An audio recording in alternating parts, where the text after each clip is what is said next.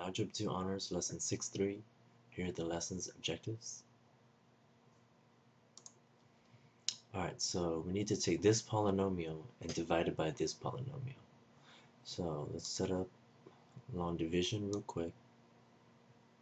So we have x squared plus 3x minus 12, and we're dividing it by x minus 3. Okay, now the first thing you want to make sure is this polynomial in here should be in standard form. Okay, so it should be in standard form, meaning highest exponent and going down. Second, it should not have any missing terms. Alright, when I say missing terms, I mean if this is x squared, the next term should be have an x in it, some sort of 2x, 3x, in this case 3x. Alright, so we shouldn't skip an exponent. So right now we're good because there are no missing terms. So once you've checked for that, you can proceed with the process. So this is how the process starts. Some term times x has to give you this. So in this case, it's going to be x. X times x will give us x squared. X times negative 3 will give us negative 3x. And always make sure you're lining up the like terms underneath each other. Okay. For the most part, they'll usually line up. Sometimes they don't, depending on what type of problems they were given. After you've done that, what you're going to do next is you're going to change the signs. So meaning if this is positive, it's going to become negative. This is positive, if this is negative, it will become positive. Alright. The reason why the signs change is because you're subtracting these terms. And then these should always cancel if you're doing the problem correctly. Alright, if you're working it out correctly, these should always cancel. If they don't, then you probably did something wrong. So this cancels. This will give us 6x. Go ahead and bring down the negative 12 now. And then repeat the process. So something times x should give you this. Alright, so something times x should give you this. So we're going to end up with actually positive 6. So that'll give you 6x. 6 times negative 3, negative 18. And then go and change the signs. This will become a negative, this will become a positive. So this should cancel. And then we're left with a remainder of 6. Alright, and this is how you write the remainder. So the remainder is positive, so you put a plus. Then 6 divided by whatever your divisor was. In this case, x minus 3. So this is your answer right here. X plus 6 over x minus 3. Okay, right here. Let's try another one. Slightly more complicated one. So let's say we have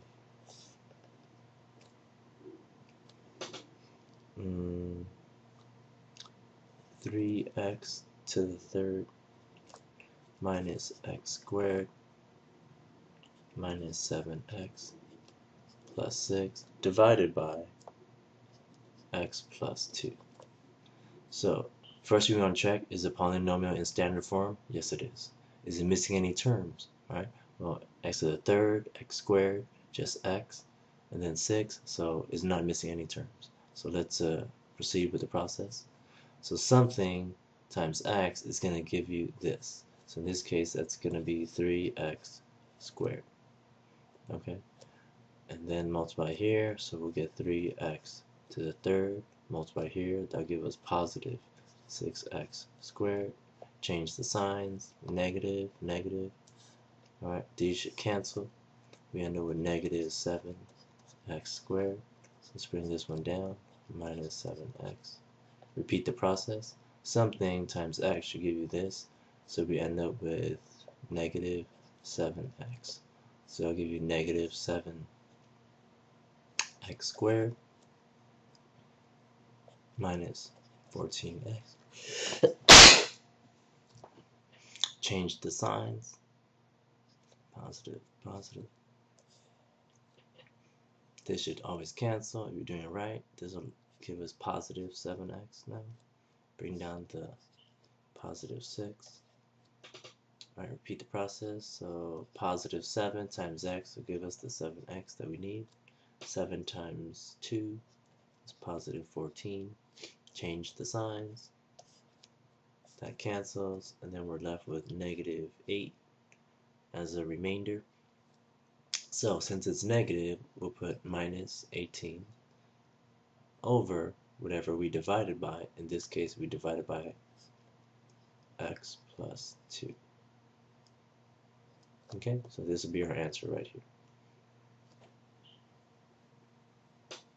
Let's try another one. X to the 4th minus 3x squared minus 10 divided by x minus 2. Okay, we should be at 2. So let's set this up. Now you notice here, it looks like we're missing some terms. We're missing an x to the 3rd and also an x. So when you set this up, right, you've got to fill in the missing terms. So since we're missing an x to the 3rd, we'll put plus 0 x to the 3rd. And then we have this minus 3x squared. We're missing an x term, a linear term. So plus 0 x, and then we have the minus 10. Right? So always make sure you fill in the missing terms if there are any. Then we have the x minus 2 out here. So let's start the process. X to the 3rd times x will give us x to the 4th. Right, multiply here, that's negative 2x to the 3rd. Change the signs. They should always cancel, so we get 2x to the 3rd. Bring this one down, minus 3x squared. Repeat the process. So this will give us positive 2x squared. That will give us 2x to the 3rd. Multiply here, that's negative 4x squared. Repeat the process. Alright, change the signs. Alright, this cancels. We end up with x squared. Bring this down, then go ahead and repeat the process. Alright, so it looks like we have plus x. So that'll give us x squared. Right, and then what's right here? Minus 2x.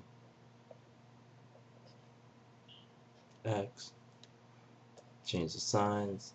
So we're going to end up with, let me move over here. This will cancel, so we end up with negative 2x. And then when you bring this down, that'll be minus 10. So we'll have negative 2. That'll give you the negative 2x. Negative 2 times negative 2 is positive 4. Change the signs. So our remainder is negative 14. So then we'll have minus 14 over whatever we divided by. Okay?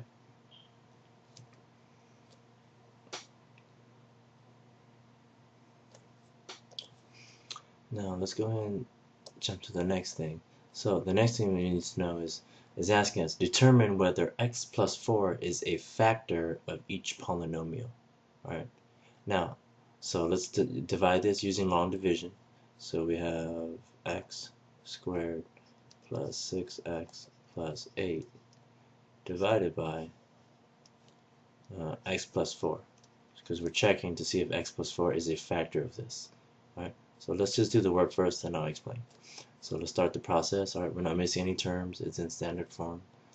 So x times x is x squared. X times 4 is positive 4x.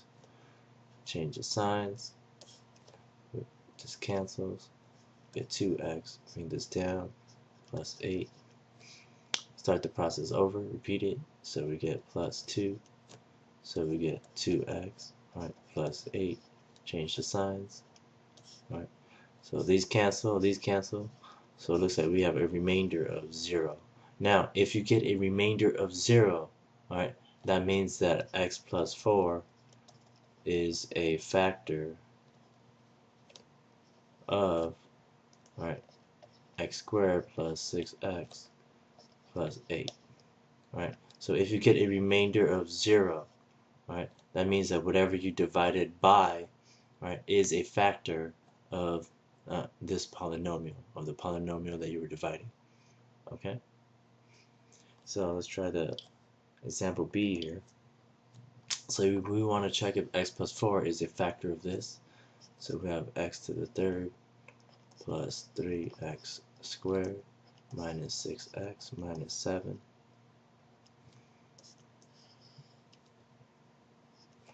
And we're checking if x plus 4 is a factor of this. So it's in standard form. Alright, no missing terms, so we're good. So let's start the process. So this would be x squared. Get x to the third, multiply here. That'll be positive 4x squared. Change the signs. This should always cancel.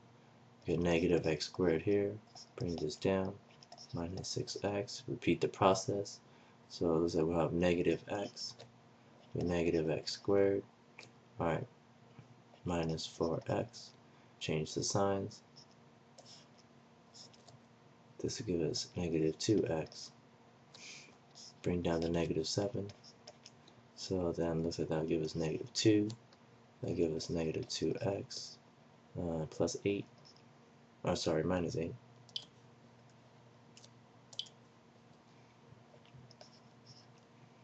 Minus 8. Change the signs. Just cancel. So we end up with 1 as a remainder. Now, if you get a remainder of anything other than 0, alright, so if the remainder is anything other than 0, that means that x plus 4, alright, whatever the divisor is, x plus 4 is not, alright, is not a factor.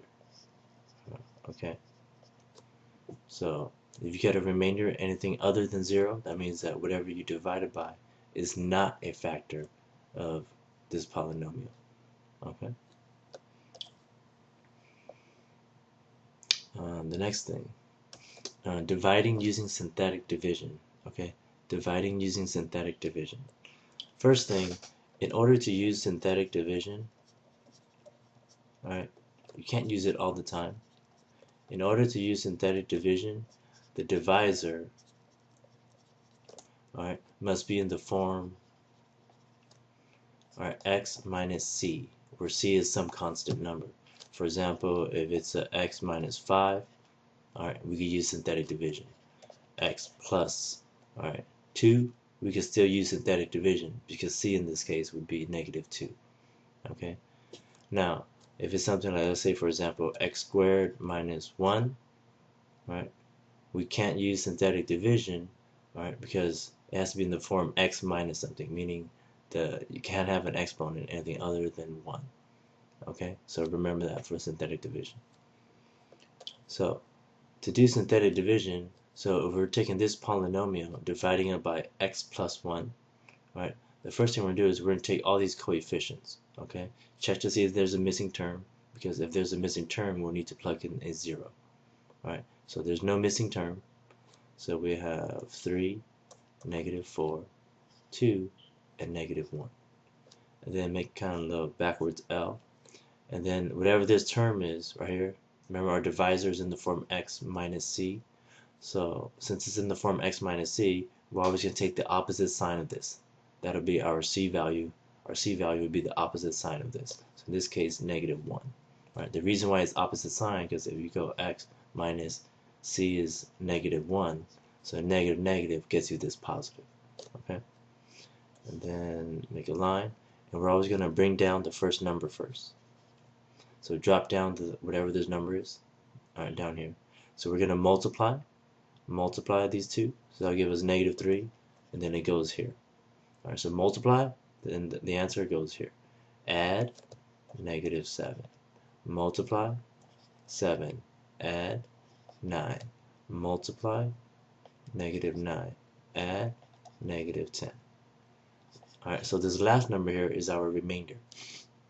Now, our answer, right, if we started with x to the third, right, our answer is going to drop down one exponent, meaning this is going to be 3x squared, because remember, if the question started with x to the third, alright, if you do synthetic division one time, it goes down one exponent, so this will be 3x squared minus 7x plus 9, and then our remainder was negative 10 over what we divided by. This is a negative 1, to do opposite sign x plus 1. So this would be our answer right here. Right? 3x squared minus 7x plus 9 minus 10 over x plus 1. Okay. Now, if we actually divided this problem using long division, so let's do that real quick. So remember our answer right here. If we actually divide this using long division, we have 3x to the third minus 4x squared plus 2x minus 1 divided by x plus 1. So let's divide this using long division. Let me just do the work real quick. So in this case, we'll get 3x squared. So that'll give us 3x to the third plus 3x squared. Change the signs. This cancels. So negative 7x squared. Bring this down. That's 2x. Alright, so this will give us negative 7x. So we get negative 7x squared minus 7x. Change the signs. This cancels. We get 9x. Bring this down. So we're going to get plus 9. So we have 9x plus 9. Change the signs. Minus, minus. So we get remainder negative 10. So we'll get negative 10 over what we divided by, x plus 1. So our answer, 3x squared minus 7x plus 9 minus 10 over x plus 1. You notice our answer when we use long division is exactly the same as our answer when we use synthetic division. Okay, so either method, right, gets us the same answer. Okay, but you have to remember, for synthetic division, in order to use synthetic division, the problem needs to be in the form, or the divisor needs to be in the form x minus c. Alright, and that's the reason why we need to learn long division also. Because if you get a problem such as, 3x squared minus 4x minus 10, and you need to divide this by, let's say, x squared plus 1, right? You can't use synthetic division here. You would have to use long division, okay? Because this is not in the form x minus c. That's the reason why we also need to learn long division, okay?